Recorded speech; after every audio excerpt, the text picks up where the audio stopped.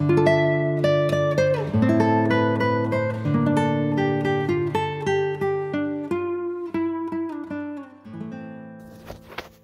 let's have a look then, see what damage we've done. We've got 4 broken wing stubs. FYI is a modern way of saying for your information. I'm not going to be repairing those because they proved to be a weak point, of course. Which I always knew they would be, of course. I was hoping the studs would break, the pins rather, before the... So there's a fair amount of lead there. Fair amount actually, yeah. I'm going to make the wing one piece, and the wing is going to sit in a cutout. No, it's not. It's going to sit on top of the fuselage with dowels to hold it on for the rubber bands. So let's put that to one side a minute and have a look at the wings. Yep, that's the wing. So what I plan to do, let's put those to one side a minute. What I plan to do is to join them and band it onto the fuselage. Maybe put another 1/4 inch square here. Give the dihedral brace something to mount to, top and bottom. Also had an idea, daydreaming. If I was to build a symmetrical wing section, I could have an aerobatic. I could do inverted passes with that. Wouldn't that be cool? An aerobatic Da Vinci flyer. I've got to take away some of this covering. Maybe I can take it, make sure it's ironed down, and just cut through where my fingernail is. Then I can stick on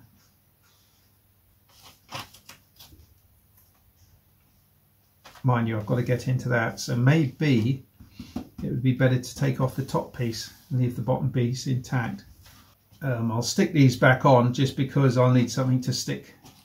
They can stick together, but I can brace them up on the inside with small dihedral braces.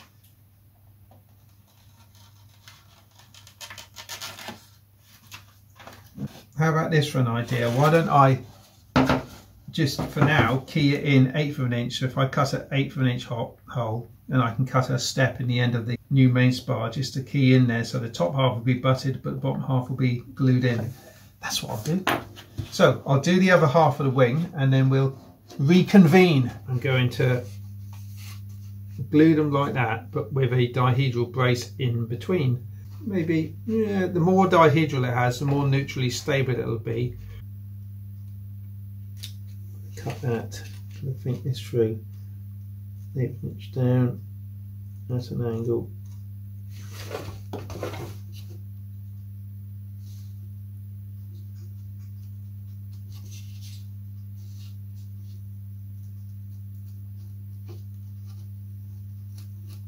Got a little slot in the wing, and into that little slot I'm going to put that main spar. Normally I would cut it completely in there. You might have got away with it. Probably would actually, but this is a bit of fun, isn't it? So let's just put that down like that.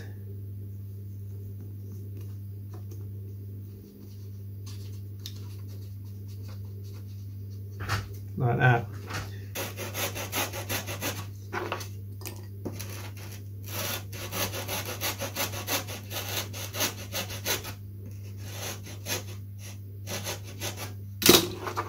Let's try that.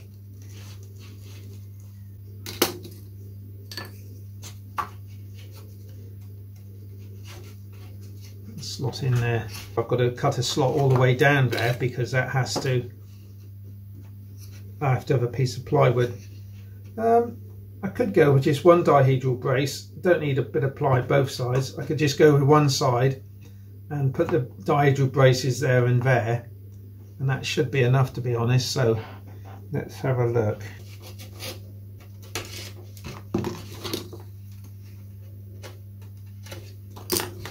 That'll go in there, and I'll put applied dihedral brace. It'll slot down in front of there, it'll glue onto the faces of that, onto the face of the rib there, and then continue across and up into the other wing, which I'll prepare now. So let me do that.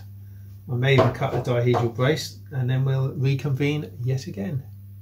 Right, okay, so I've cut 2 dihedral braces, one for the front, one for the back. And this rather odd shaped one, a tapered dihedral brace no less, which is going to fit in here. It's a good fit in that side like that, so that's going to all epoxy in together like that. Okay, there we are guys, we'll leave it there and come back to it when it's good and set. Okay, let's have a look. Let's have a look. Gosh, you know, that feels so light. What I want to do is to add a bit of 1/4 inch spar across the bottom here. Obviously in an ideal world this would be one piece joined into centre, and will be of course on the kit version. Let's sort of offer it up a little bit, shall we?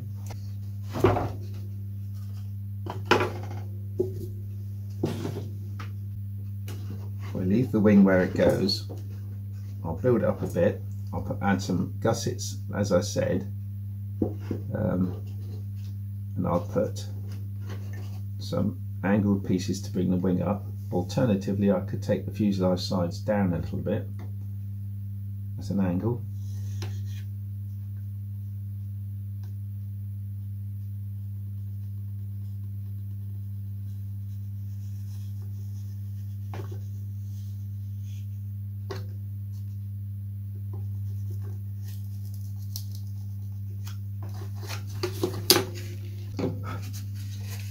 Okay, let's offer it up again. See what we got.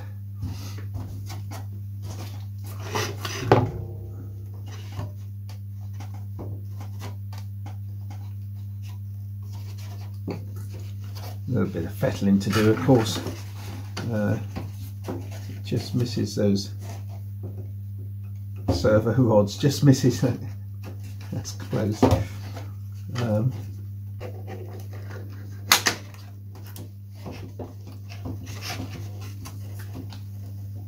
There we go. And the hatch might still be room for it. Way around.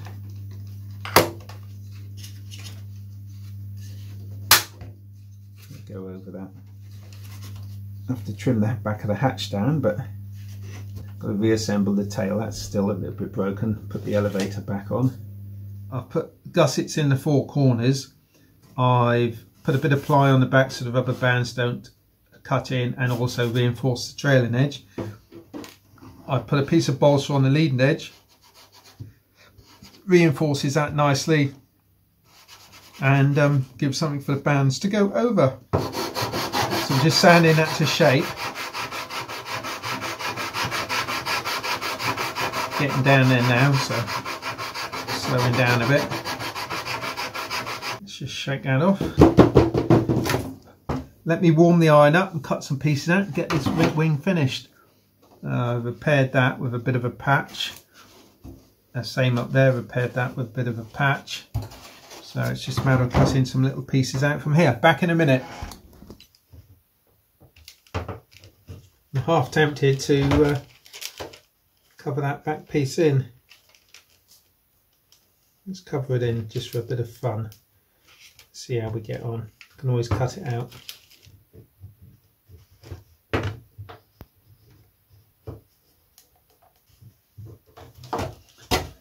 Okay, it's crude, but the job's done.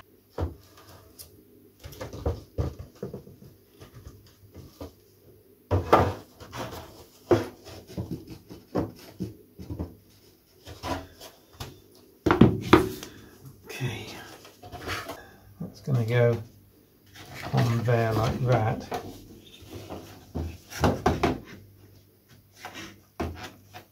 I've trimmed this front edge of this hatch down as well. So that's fitting quite nicely.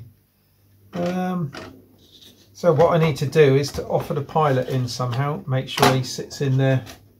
Actually, I'm not far off, ready to fly it. Okay, how did I do this then? That's got to go in there like that. And these gussets I put in a corner.